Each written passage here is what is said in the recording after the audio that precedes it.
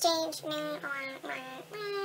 And yeah, you want to hear my full thoughts? Then stick around for the video and you can hear my full thoughts on the book. And then yeah, so then you can love it and you can read it too and it'll be magical. I don't read epic fantasies, it's not my genre, so this is one of the first ones that I've ever read.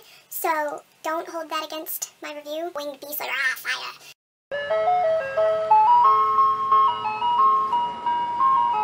Hey guys, it's Jay and today I am here with a review for a book called The Dragon's Blade, The Reborn King, and it is by Michael R. Miller. I was contacted by the author and I wasn't sure about it at first because it's an epic fantasy and I don't read epic fantasies, but I thought that I would get out of my comfort zone a little bit and try it out. So I accepted his offer and he sent me the ebook version and I really enjoyed it. I gave it a 3.5 stars out of 5 on Goodreads. So without further ado, let us get started! I should start the video off by saying that this book, characters' names are really confusing, so I am probably going to pronounce them all wrong. I'm sorry.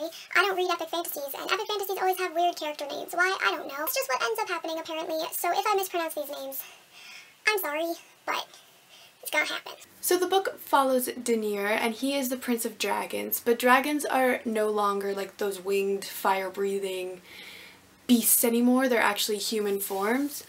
And they just have like enhanced abilities like stamina and strength and things like that, but they're no longer the like typical dragon you think of. After a dramatic battle with the three races, which are humans, fairies, and dragons, Denier is seriously injured, and the only way that he can be saved is through a rebirthing spell that will bring him back to being an infant. This spell takes away all his memories from his life before, and essentially he is just another human.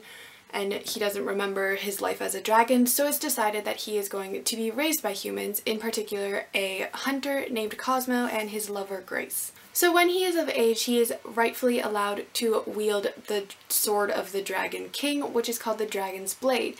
And hopefully he can use this blade in order to stop this fight, battle, war against the demon. I thought that the world building in this book was really good. I thought it was really entertaining. I loved the incorporation of all the different races. There was humans, wizards, fairies, trolls, dragons. I just thought it was really interesting because I don't read many epic fantasies, so to have all of those all in one book, I feel like it's probably been done a million times, but I loved it. There was one troll named Ochnik, I think his name was, something like that. But he was my absolute favorite character in the whole book. I really wish that he was incorporated more. I loved him. He was so funny and cute, and I just wanted to hug him even though he was like 7 feet tall. You know, tall boy heaven. It's fine. Kind of. Trolls count as boys. Maybe. You know, you could date a troll. It'd be weird, but you could do it. I don't know.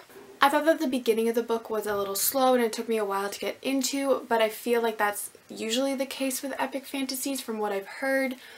So as long as you push through the first little bit of the book, it gets very fast-paced and very entertaining quickly after that. I thought that the magic system in the book was a really cool new twist on magic systems.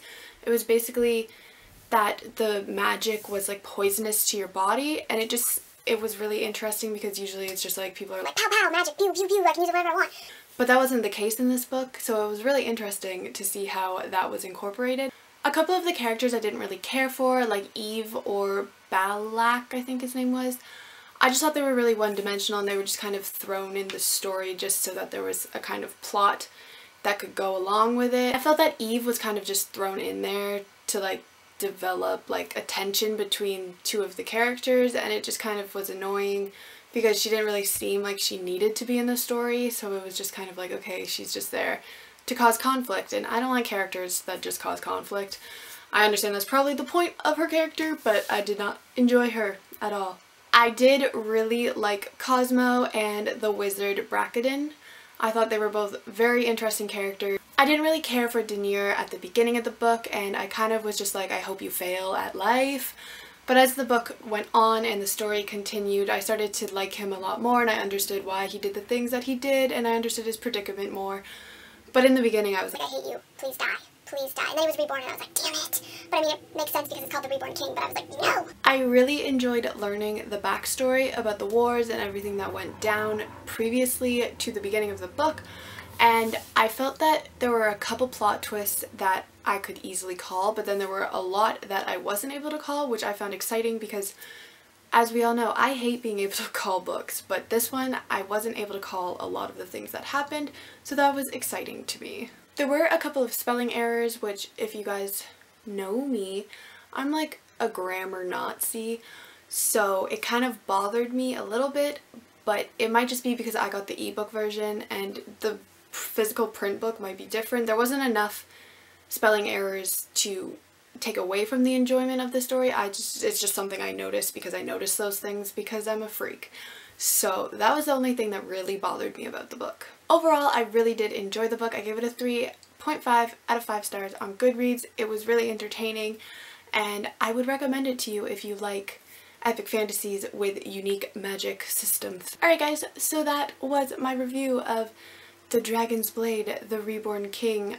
I think it's going to be made into a series. I'm not 100% sure, so do not quote me on that. So, I will see all of you beautiful little children. Or adults, you're probably mostly adults, who knows, I don't. But I will see you in my next video. Goodbye!